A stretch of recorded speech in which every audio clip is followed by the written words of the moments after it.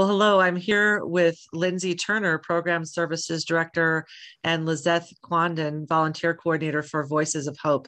Voices of Hope are the Share the Plate recipient for us for November of 2021, and we're happy to have you here with us. Yeah, we're happy to be here. Do you want to introduce yourselves and tell us a little bit more about maybe how you got into the work and a little bit more about the mission of Voices of Hope? Yeah, so I'm Lindsey Turner. I'm the Program Services Director. I've been here for just now 5 years. And, my background really is in child welfare, juvenile mental health. And so I kind of fell into this line of work, but always realized that advocacy was actually behind everything that I've done and kind of fought for. And I was in the Children's Services Coordinator role until the last 6 months or so. And so I worked a lot with CPS, child welfare, juvenile court, and in that system. Yeah. And I'm Lizeth, I'm volunteer coordinator, and actually it's a recent change for me. I have been at Voices of Hope for 8 years, and throughout those 8 years, I've been the bilingual advocate. So I primarily have worked with clients who their primary language is Spanish. With that, I offer a Spanish support group. And within, I want to say, is it going to be 6 months? 5 months, I've transitioned to volunteer coordinator. So that's kind of what my role is now. Great. So I'm assuming you probably still do a little bit of the bilingual support as well. Yes, I still continue to do that. We are in the process of hiring a bilingual advocate. We have one other member who also is able to speak Spanish, but yes, I'm still involved in seeing my regular clients and support groups. Great. So with volunteer coordination, what kinds of volunteer positions do you have? Yeah, they kind of vary throughout the year of what is needed. It has looked very different with COVID, but our goal is for this 2022 for us to offer 3 trainings in the year. One will be held in January, the other one in May, and then in September. So our trainings are for those who want to get involved in this line of work. So it is open to community members, as well as students who want to do an internship with us.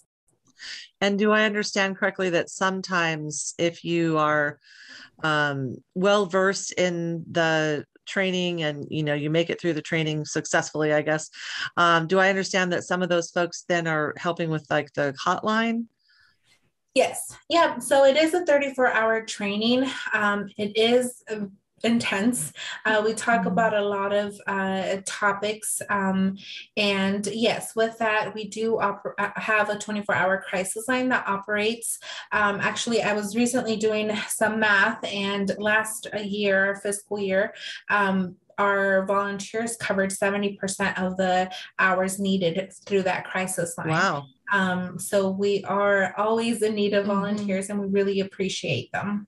Great. Yeah, I have known several people over the years who have either worked there or volunteered there. And I understand that it can be really rewarding, but also really difficult. And so I understand why the training is as extensive as it is. Yeah. Yeah, I think it's both rewarding. It's challenging and rewarding though, and I think that's what makes Voices of Hope so special, is that we have everybody that's employed here they're all doing direct services as well. So we're all a part of that crisis line and taking walk-ins, doing our staff on call rotations, but then we're also doing, like Lizeth is also coordinating volunteer training and working with our volunteers, and other people are doing different systems advocacy and outreach and things like that. And so we're all doing the direct services work, as well as big systems advocacy and things like that. So I think that's the special thing about Voices of Hope. Sure. I think a lot of our members and friends are familiar with Voices, but will you please just tell us a little bit more as the basics, like the mission and who you serve? Yeah, so our mission, it's really twofold. So it's Voices of Hope is a crisis center for domestic violence, sexual assault, stalking, trafficking, and other forms of violence. So twofold, we do that 24-hour, 7 days a week crisis intervention through our crisis line that Lizeth mentioned. We also do 24-hour advocacy to the hospitals in town, and so that's with any sexual assault or domestic assault that comes in.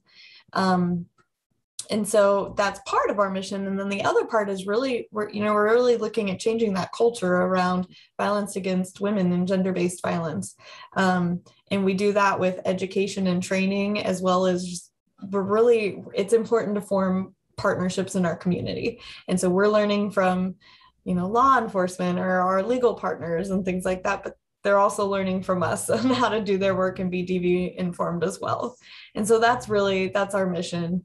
The people who we serve are survivors, but also their families and their supports. And so a lot of times we get calls from parents or friends that say, hey, this is what's going on with my sister, and I just don't know how to help her. And so we will support them as well, walking through that with their loved one as well. Awesome. Do I understand that you also have some support groups that meet regularly? Yeah. Again, COVID's so silly. So we have our domestic violence support group and sexual trauma support groups, and those are still meeting by Zoom, hoping that maybe after the first of the year, we can get those back in person. We do have our DV 101. It's an educational group. It's educational. And so we talk about the tactics of domestic violence, why she doesn't leave, different things like that. And then there's a really strong parenting component. And so how witnessing violence affects kids, how to kind of parent post-separation with a batterer, things like that, trauma and how that impacts the brain and coping and things like that. We have our bilingual group as well. And we also have an economic empowerment group. And that's an educational based group. And that is being held, Jamie's kind of doing those ones one-on-one right now. So all of our groups kind of look a little bit different right now. But, I'm hopeful that after the first of the year, I think we can get those back in person. Are you trying to wait till the dial is down in the green again, or? I think we were in person until it went into the orange. So we were waiting until it was in yellow. But now that it's in yellow, we're hitting that holiday time. And I think Lizeth can talk a little bit more. But typically we do where we kind of a holiday drive where we try to match clients with donors and somebody that would want to adopt a family, I suppose, for the holidays and hook them up with some stuff that they need. So it gets to be a very busy time around Voices of Hope. And so we thought that in this period of time might be a good time to just kind of keep with the Zoom groups for now and start fresh first of the year. Sure.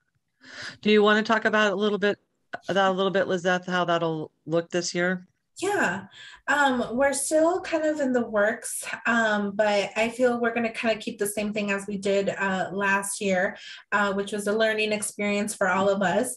But kind of what Lindsey mentioned, we don't have a lot of space. The space that we have is for client access. So the groups where they would be held, that is the kind of our main workshop area where that will be taking place. That's kind of the reason why groups are still going to be via Zoom. But yeah, it's a coordination to have either community members or agencies in the community who adopt either a group, a family, and then we kind of coordinate that for delivery and pickup. It's around the season, and I believe right now Kendra, another advocate here, is the one that will be taking over that. She is looking into doing a food drive. I don't have the details yet because I think with COVID we have to be careful about that because we care about our community as well. We don't want people to be exposed, and I know they want to get out of, and do something and give back, because our families are very much in need and really appreciate being able to provide the gifts that their kids want. I think last year we had a little bit more of a focus on gift cards to be able to help,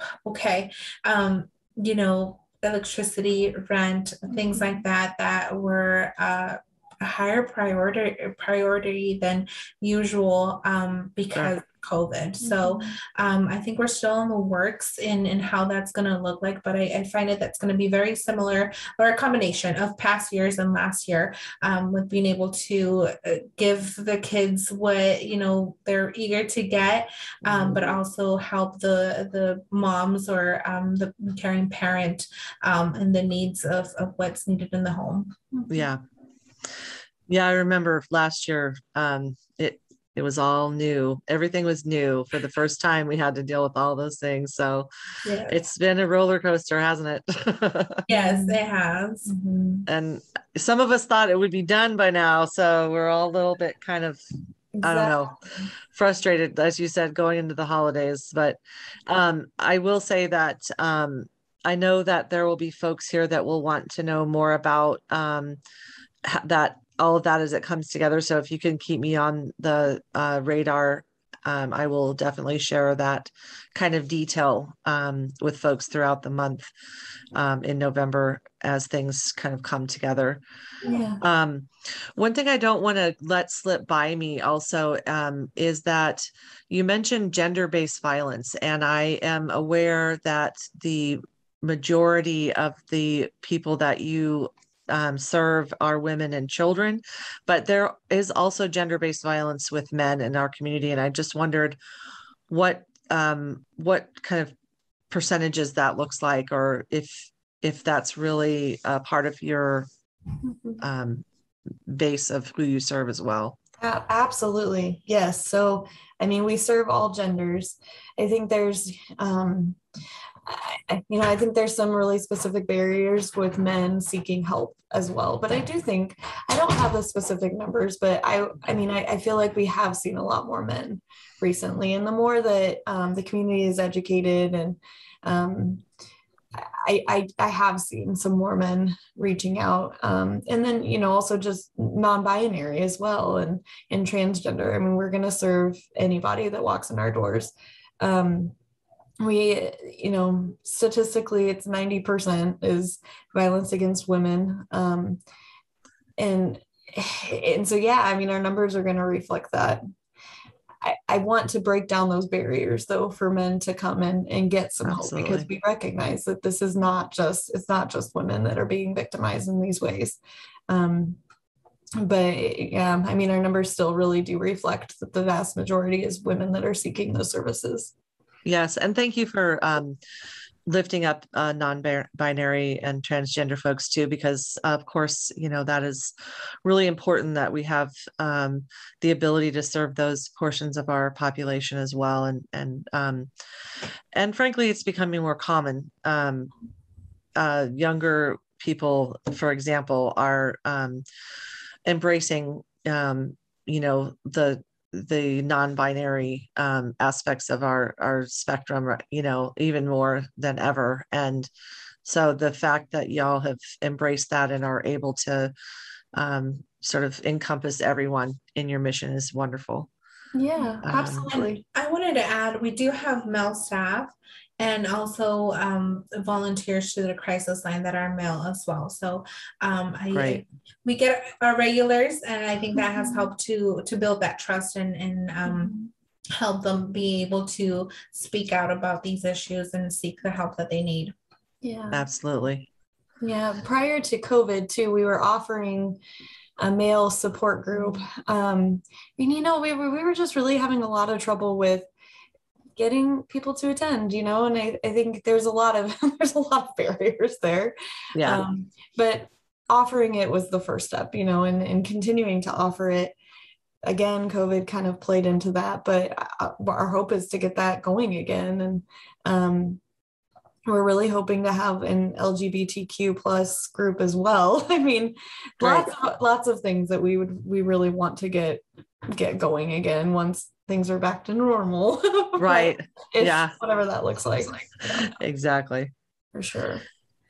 Well, is there anything else you'd like to share about things that are coming up in the near future? I think it sounds to me like you kind of have your hands full, just sort of getting back to a sense of normal and getting back to being able to have the in-person support groups and getting the volunteer connections happening with the adopted families, and that sounds like enough to do in the next couple months. But yeah, and we still offer our walk-in hours.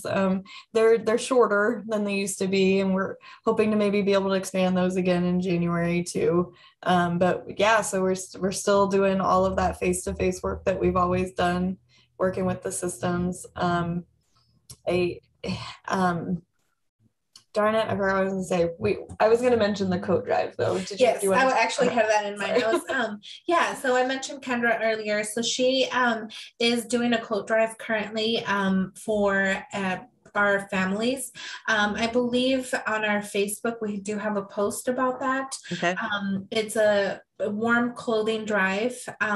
It gets a little bit, we get teenagers don't wear regular child sizes, so we do accept adult sizes, male adult sizes for our youth that are needed. So anything that is gently used or new, coats, hats, gloves, things like that, as well as we have received in the past year some blankets that we are able to provide to families, especially when they're traveling, fleeing domestic violence, or whatever that looks like.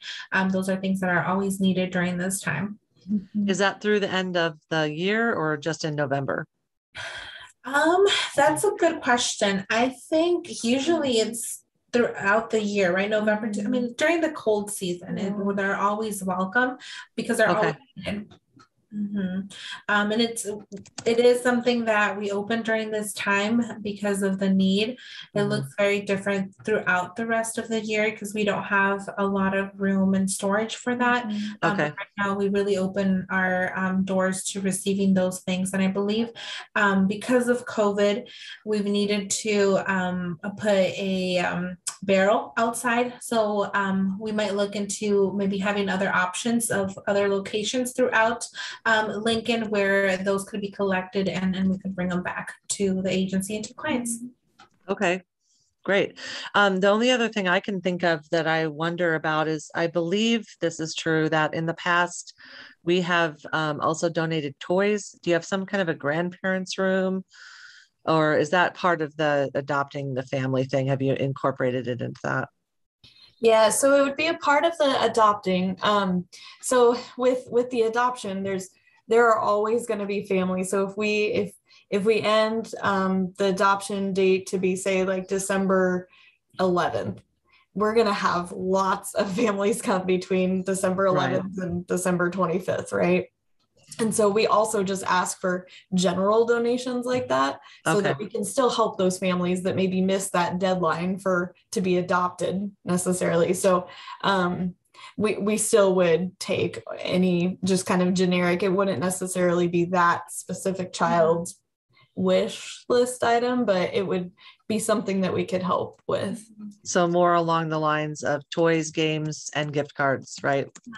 Yes. I think just talking with our clients, they feel more empowered to be able to go shopping for their children themselves. They might not have financial means to do that, but being able to purchase that gift with a gift card and then giving that, to their kiddo, I think is empowering for them. And so that's why we push the gift cards.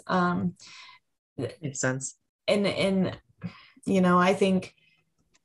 I think that we're going to be responding up until, Christmas Day sometimes. And we've definitely had situations where they had the presents and for a million different reasons, they're no longer there. And so maybe they've had to flee or maybe they were destroyed and so we're going to be responding up until Christmas Day and beyond. So we do need those things just on hand as well. Okay. We kind of stockpile them too for birthdays and things like that. Yeah. So I was going to mention that I think gets tricky when comes January, those birthdays start coming along, and they're already pretty tight on their resources and wanting to make sure kids have that special day. So those are always welcome as well. Yeah. Great. Well, I really appreciate your time today. I appreciate you being with us and telling us more about the work that you're doing. Thank you for everything that you do for the vulnerable in our communities, and for, you know, doing everything you can to raise the bar with education pieces as well. It's really important work that you're doing. Awesome. Well, thank you for having us. We appreciate it. You bet. Take care.